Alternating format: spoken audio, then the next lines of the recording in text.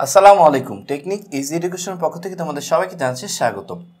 তো দেখো বন্ধুরা, এরপরে আমি খুবই গুরুত্বপূর্ণ একটা অঙ্ক নিয়ে হাজির হলাম। ট্রিগোনোমেট্রিক সমাধান করো। সমাধান করার সময় তোমাকে কিছু থিটার লিমিটেশন দিয়ে দেবে। যেমন দেখো, এখানে থিটার মানটা কি 0 ডিগ্রির চেয়ে বড় আর 2 পাইয়ের চেয়ে ছোট। এখানে একটা লিমিটেশন দিয়ে দিছে। আর অঙ্কটা কি সেটা দেখি। 4 into cos square theta plus sine theta equal to কত বলো তো? 5। আচ্ছা, যাই হোক, এখন আমি প্রথমে তোমাদের সাথে একটু লিমিটেশনটা নিয়ে আলোচনা করবো। যে দেখো, লিমিটেশনটা নিয়ে আলোচনা করব, কারণ এই অঙ্ক করার ক্ষেত্রে তোমার লিমিটেশন সম্পর্কে জানাটা বেশি দরকার। সো লিমিটেশন দেখো, এখানে একটা ব্যাপার লক্ষ্য করো, সেটা হলো যে এই যে দেখো, এখানে খুব ভালো মতো বোঝার চেষ্টা করবা, কারণ এই চ্যাপ্টারটার নাম হলো চতুর্কোণ। দেখো, 4টা কোণ উৎপন্ন হয়েছে কিন্তু। এখন এইখানে যেটা তোমাকে দেখতে হবে সেটা হলো যে এইখানে এই যে এতটুকু দেখতে পাচ্ছ, এটা কিন্তু 0 ডিগ্রি। এই যে অক্ষটা দেখতে পাচ্ছ না, এই অক্ষটা কি 0 ডিগ্রি। সো আমি একটু লিখে দেই, এই অক্ষটা হলো 0 ডিগ্রি। সো 0 ডিগ্রি থেকে তুমি যদি ঘড়ির কাঁটার বিপরীত দিকে ঘোরো, ঘড়ির কাঁটার বিপরীত দিকে এইভাবে ঘোরো, তাহলে দেখো তো, মানে এই যে এটা কত ডিগ্রি হয়? এটা কিন্তু 90 ডিগ্রি হয়। সো এটা হলো তোমার 90 ডিগ্রি, মানে পজিটিভ কোণ। ঘড়ির কাঁটা বিপরীত দিকে ঘুরলে কি পজিটিভ কোণ। এটা কত? 90 ডিগ্রি। মানে এই অক্ষের উপরে এটা কত বলো তো? 90 ডিগ্রি। ওকে, আচ্ছা, এখান থেকেই শুরু করে আবার তুমি যদি এইখান থেকে এতটুকু আসো, মানে এখান থেকে এই 0 ডিগ্রিতে শুরু করে এতটুকু আসো, তাহলে এটা কত হয় বলো তো? এই অক্ষের উপরে, এই যে এই অক্ষের উপরে এটা কত হয়? 180 ডিগ্রি হয়। কত হয় বলো তো? 180 ডিগ্রি। আচ্ছা, আগেই বলে দেই, 90 ডিগ্রি মানে হলো π/2। কত? π/2। আর এই যে দেখো, এখান থেকে ঘুরা যে তুমি এই যে এইখানে আসছো, এখান থেকে ঘুরে যে এখানে আসছো, এটা কত বলো তো? এটা হইলো 180 ডিগ্রি কত বলা হয়? পাই বলা হয়, পাই। ওকে, তার মানে এখানে হইলো পাই, মানে 180 ডিগ্রি। এখন দেখো, 180 থেকে তুমি যদি আবার এইখানে ঘুরে আসো, দেখো এটা কত হয় বলো তো? এই দেখো, একটা 90, টোটাল কয়টা 90? 3টা 90। সো 3টা 90 তুমি এই যে এই অক্ষের উপরে আসছো, এই অক্ষের উপরে, তাহলে এখানে কত হয় বলো তো? 3টা 90 কত হয়? 270 ডিগ্রি। তাহলে 270 ডিগ্রি। আর 270 মানে কত বলো তো? 3π/2। ওকে, এইবার দেখো, তাহলে আমরা বুঝলাম 0 ডিগ্রির চেয়ে বড় মানে কি 90 ডিগ্রি, 180 ডিগ্রি, 270 ডিগ্রি। তারপরে এখান থেকে যদি আরও একটা 90 অতিক্রম করো, আরও একটা 90 যদি তুমি অতিক্রম করো, তাহলে এটা কত হয় বলো তো? একটা 90, একটা 90, একটা 90, একটা 90, 4 নং কত? 36, মানে 360। 4টা 90 কত হয়? একটা 90, একটা 90, একটা 90, একটা 90। এই 4টা 90 কত হয় বলো তো? 360 ডিগ্রি হয়। 360 ডিগ্রি হয়। সো তোমাকে এখানে যে লিমিটেশনটা দিছে, সেই লিমিটেশনটা সম্পর্কে আমি একটু বলি। এটা হলো 0 ডিগ্রির চেয়ে কত বলো তো? মানে 0-র চেয়ে বড়। আর এই যে 2π লেখা আছে না, 2π এর চেয়ে ছোট। 2π মানে হলো 360। 2π মানে কি বলো তো? পাই মানে যদি হয় 180 হয়, তাহলে 2π মানে কত? 2π মানে হলো 360। তার মানে 0-র চেয়ে বড় আর 360-এর চেয়ে ছোট। আবার বলতেছি, ভালো করে শুনে নাও, 0 ডিগ্রির চেয়ে বড় আর 360-এর চেয়ে ছোট, এটা বুঝাইতেছে তো? তো 0 ডিগ্রি, এখানে না 0 ডিগ্রি, এখানে না 0 ডিগ্রি, এই যে এখানে না 0 ডিগ্রি, তো 0 ডিগ্রির চেয়ে বড় কোনটা বুঝাইতেছে বলো তো? এই যে 90। 0 ডিগ্রির চেয়ে বড় কত? 180। 0 ডিগ্রির চেয়ে বড় কত? 270। 0 ডিগ্রির চেয়ে বড় কত? 360। আবার কি বলছে? 360-এর চেয়ে ছোট। 360-এর চেয়ে ছোট বলছে, তাহলে 360 তো এইখানে, ঠিক না? 360-এর চেয়ে ছোট কোনটা বলো তো? 270। 360-এর চেয়ে ছোট কত বলো তো? 180। 360-এর চেয়ে ছোট কত? 90। 360-এর চেয়ে ছোট কত? 0। সো আমি দেখতেছি যে এই লিমিটেশন দ্বারা কয়টা চতুর্ভাগ নির্দেশ করতেছে? 4টা। এটাও, এটাও, এটাও, এটাও। মানে 0-র চেয়ে বড় মানে কি? এটা বোঝাইতেছে, এটা বোঝাইতেছে, এটা বোঝাইতেছে, এটা বোঝাইতেছে। 360-এর চেয়ে ছোট মানে কি বলো তো? এইটা, এইটা, এইটা, এটা বোঝাইতেছে। তার মানে এই লিমিটেশন দ্বারা তোমাকে কয়টা চতুর্ভাগ নির্দেশ করতেছে বলো তো? 4টা। সো 4টা ঘরেই আমাকে বোঝাইতেছে। আচ্ছা, তার আগে বলে নেই, এটা হইলো যে এটা কিন্তু ফার্স্ট কোয়াড্রেন্ট, এটাকে বলা হয় সবার ঘর। এই যে চতুর্ভাগটা দেখতে পাচ্ছ না, এই যে চতুর্ভাগটা, এটা হলো কি বলো তো? ফার্স্ট কোয়াড্রেন্ট, মানে এটা হলো সবার ঘর। এখানে সবাই পজিটিভ, এখানে সবাই পজিটিভ। এটা হলো সেকেন্ড কোয়াড্রেন্ট, এটা হলো এই ঘরে সবাই কিন্তু পজিটিভ না, সাইন আর কসেক পজিটিভ, বাকি সবাই কি বলো তো? নেগেটিভ। আর এটা কি বলো তো? থার্ড কোয়াড্রেন্ট, মানে কি? এটা হলো টেন আর কটের ঘর। এই যে থার্ড কোয়াড্রেন্ট, এই যে চতুর্ভাগটা দেখতে পাচ্ছ না, এই যে চতুর্ভাগটা, এই যে চতুর্ভাগটা দেখতে পাচ্ছ না, এই যে এই চতুর্ভাগটা হলো, এই চতুর্ভাগটাকে বলা হয় থার্ড কোয়াড্রেন্ট, মানে তৃতীয় চতুর্ভাগ। সো তৃতীয় চতুর্ভাগটা কার ঘর বলো তো? ট্যান আর কটের ঘর। আর এই যে এটা হলো চতুর্থ চতুর্ভাগ, এটা কার বলো তো? এটা হলো সেক আর কজের ঘর। সো চতুর্ভাগ সম্পর্কে আমরা একটা আইডিয়া নিয়ে নিলাম যে 0 ডিগ্রির চেয়ে বড় আর 360-এর চেয়ে ছোট, এটা দ্বারা তোমার 4টা চতুর্ভাগ বুঝাইতেছে। কয়টা চতুর্ভাগ বলো তো? 4টা চতুর্ভাগ বুঝাইতেছে। সো লিমিটেশন দিয়ে দিছে 4টা। সো আমি এখন ওই অনুযায়ী ক্যালকুলেশন করব। যাই হোক, এখন আমি বলি তোমাদেরকে ত্রিকোণমিতিক সমাধান করো। তার মানে কি? ত্রিকোণমিতিক, এই যে দেখছো তোমাকে একটা ত্রিকোণমিতিক একটা সমীকরণ দিয়ে দিছে, এই সমীকরণটাকে এখন সমাধান করব। মনে রাখবা, ত্রিকোণমিতিক সমাধান করার মানে হলো সবগুলো রাশিকে একজাতীয় রাশিতে কনভার্ট করা। সো আমি এখন দেখো অঙ্কটা কিভাবে করি। দেখো এখানে দেখো, তোমরা দেখতেই পাচ্ছ যে এইটুকুর সাথে এই 4টা কি গুণ অবস্থায় আছে। এই দেখো এটা কি গুণ অবস্থায় আছে। সো গুণ করে দাও, 4টা ওর সাথে গুণ করো, তাহলে কত হয় বলো তো? 4 cos স্কয়ার থিটা। এবার 4টা যদি ওর সাথে গুণ করো তাহলে কত হয় বলো তো? 4 যদি ওর সাথে গুণ করো তাহলে কত হয়? 4 কত বলো তো? sin theta. আর এই যে দেখতে পাচ্ছ +5, ওরে ধরে সমান সমানের এই পাশে নিয়ে আসো, তাহলে +5 এই পাশে আসলে কি হয়ে যাবে? -5 হয়ে যাবে। আর এই পাশে কত? 0। এখন দেখো, ত্রিকোণমিতিক সমাধান করার মানে হলো সবগুলো রাশিকে একজাতীয় রাশিতে কনভার্ট করতে হবে। সো সবগুলো রাশিকে একজাতীয় রাশিতে কনভার্ট করবো কিভাবে? দেখো, আমি কিন্তু চাইলে এই যে cos স্কয়ার থিটার বদলে কত লিখতে পারি বলো তো? এই যে 4 ইন্টু এই cos স্কয়ার থিটার বদলে কত লিখতে পারি? 1 মাইনাস sin স্কয়ার থিটা লিখতে পারি।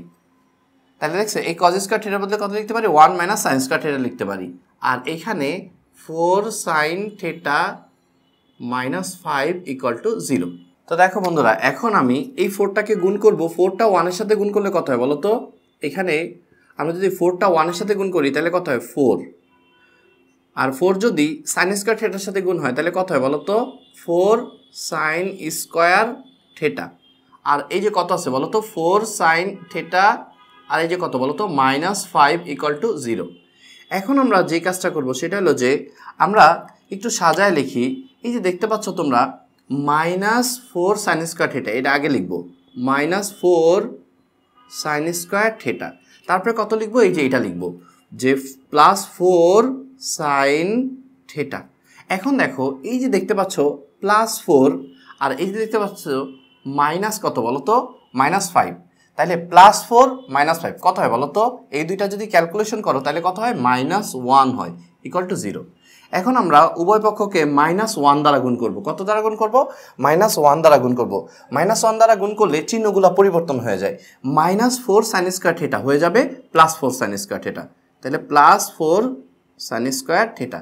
এই যে -1 দ্বারা গুণ করলে +4 sin থিটা হয়ে যাবে -4 sin থিটা। -1 দ্বারা গুণ করলে -1টা কি হয়ে যাবে? +1 হয়ে যাবে। মনে রাখবা একটা ব্যাপার, খুব ভালো মতো মনে রাখবা যে -1 দ্বারা গুণ করলে চিহ্নগুলো পরিবর্তন হয়ে যায়। প্লাস থাকলে হয়ে যাবে মাইনাস, মাইনাস থাকলে হয়ে যাবে প্লাস। সো দেখো, মাইনাস ছিল হয়ে গেছে প্লাস, প্লাস ছিল হয়ে গেছে মাইনাস, মাইনাস ছিল হয়ে গেছে প্লাস। এখন আমরা জাস্ট ক্যালকুলেশন করব। দেখো এখানে একটা ব্যাপার লক্ষ্য করো যে 4 sin square theta middle term এটা।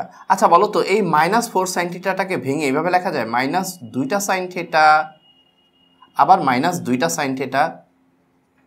তাহলে -2টা sin থিটা -2টা sin থিটা কত হয়? -4টা sin থিটা। তাহলে এটাকে আমরা ভেঙে এইভাবে লিখতে পারি। আর লাস্টে কত আছে বলো তো? +1 ইকুয়াল টু 0। এখন আমরা এইখান থেকে কি করতে পারি? এতটুকু থেকে কি কমন নিতে পারি?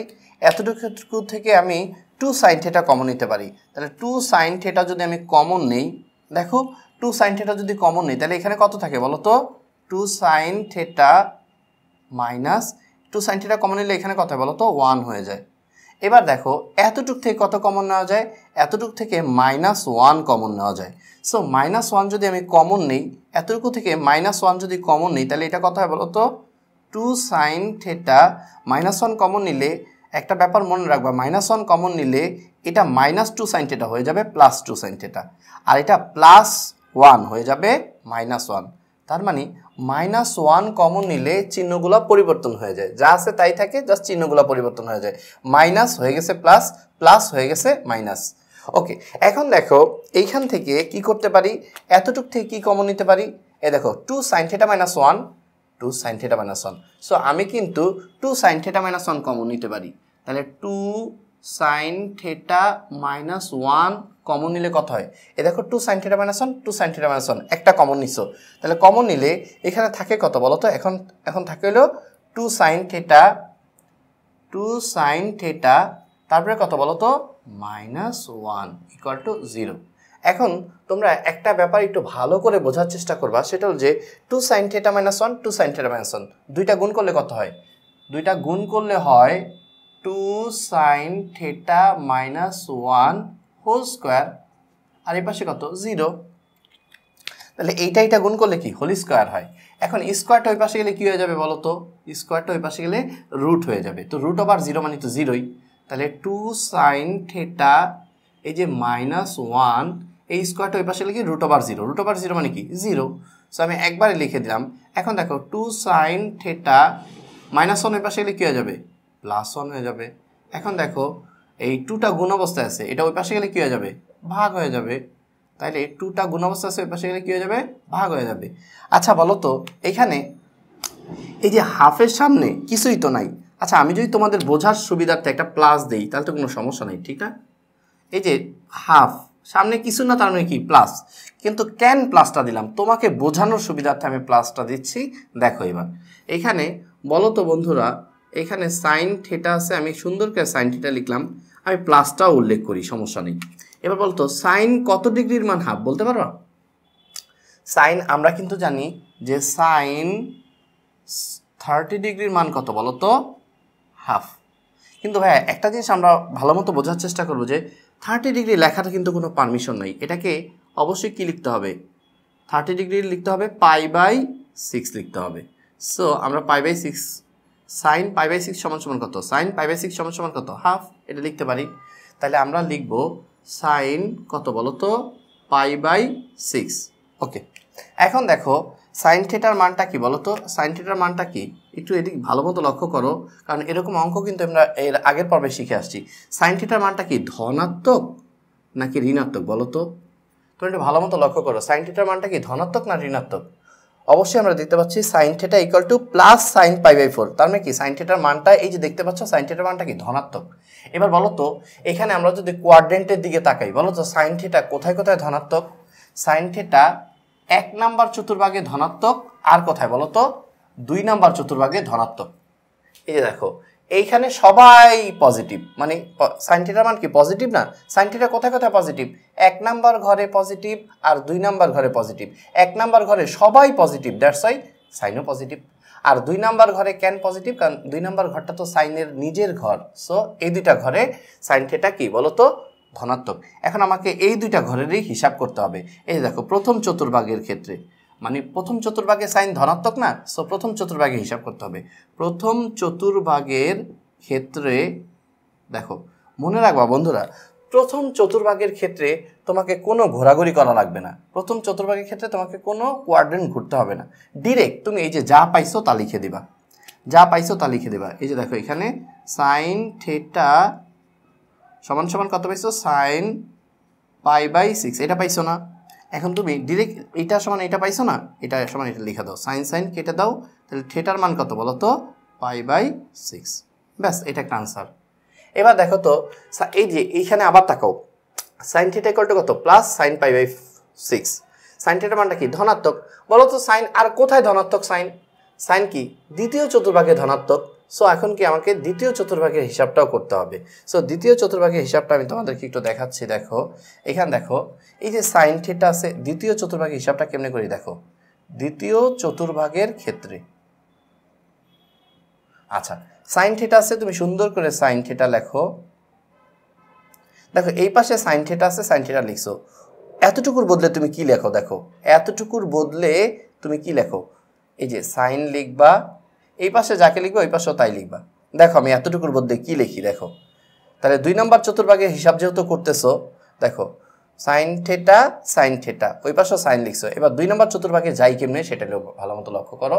এই যে এইখানে একটু ভালো মতো লক্ষ্য করো, এই চতুর্ভাগের ক্ষেত্রে দেখো দ্বিতীয় চতুর্ভাগে যাই কেমনে, এই যে এখান থেকে যদি শুরু করো, সবসময় মানে আমাদের কোয়াড্রেন্ট ঘোরাটা সবসময় এই অক্ষ থেকে শুরু হয় বলো তো একটা 90 এই দেখো একটা 90 তারপরে কত দুইটা 90 আচ্ছা দুইটা 90 তে তুমি কোথায় আসছো বলো তো দুইটা 90 তে তুমি কি এই অক্ষের উপরে আসছো না এই যে এই অক্ষের উপরে আসছো না দুইটা 90 তে তুমি এই অক্ষের উপরে আসছো এখন যদি তুমি মাইনাস করে দাও তাহলে পিছনের ঘরে যায় পড়বা দুইটা 90 এর পরে তুমি যদি মাইনাস করে দাও তাহলে কোথায় যায় পড়বা পিছনের ঘরে মানে কি দ্বিতীয় চতুর্ভাগে পড়বা কোথায় পড়বা দ্বিতীয় চতুর্ভাগে দুইটা 90 তে তুমি এখানে আসছো এখন যদি তুমি মাইনাস করে দাও তাহলে তুমি কি দ্বিতীয় চতুর্ভাগে পড়ে গেলা তাহলে এই যে দেখো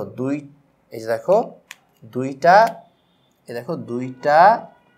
90 এই যে π/2 মানে কি 90 দুইটা 90 তারপরে কি করে দিবা মাইনাস কত করবা বলো তো মাইনাস এই যে এখানে যা পাইছো তা করে দিবা তা লিখে দিবা -π/6 ওকে আমার মনে হয় এই জিনিসটা বুঝছো তাহলে একটা ব্যাপার লক্ষ্য করো sin θ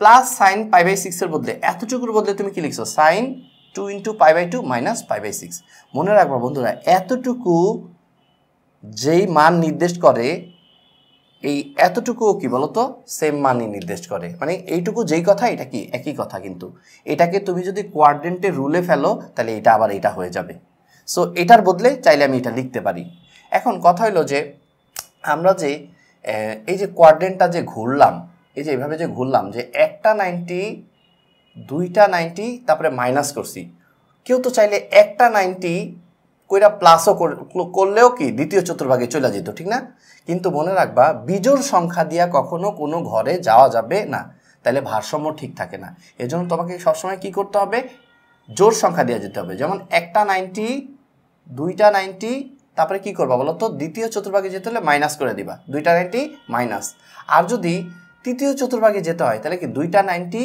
এই যে একটা 90 দুইটা 90 তারপরে কি করে দিবা বলো তো প্লাস করে দিবা প্লাস করে দিলে কি তুমি কি সামনের ঘরে চলে আসবা যাই হোক আমার তো তৃতীয় চতুর্ভাগে হিসাব করার দরকার নাই আমার করতে হবে কি দ্বিতীয় চতুর্ভাগে হিসাব সো দুইটা 90 মাইনাস করে দিছি দুইটা 90 মাইনাস π/6 π/2 মানে কিন্তু 90 সো দুইটা 90 মাইনাস π/6 এখন দেখো এটা লেখার পর এখন আমি কি করব উভয় পাশ থেকে আমি এই যে সাইন মনে করো কাইটা দিলাম আমি কাটতেছি তোমরা কিন্তু পরীক্ষার খাতায় আবার কাটতে যাও না তাহলে এইখানে এখন দেখো এটাকে 2 কাইটা দিলাম তাহলে কত হয় বলো তো এটা π - π/6 এখন আমরা যে ব্যাপারটা দেখব এটা লসাগু করি লসাগু করলে কত হয় এটা লসাগু করলে কত হয় 6π - π ওকে তাহলে থিটার মানটা দেখো আলটিমেটলি 6π থেকে একটা পাই বাদ দিলে কত বলো তো 5π/6 সো এটা আমার আরেকটা আনসার সো আমি থিটার কয়টা মান পাইলাম বলো তো থিটার মান একটা পাইছি π/6 আর এটা কত পাইছি 5π/6 সো তুমি লাস্টে দিয়ে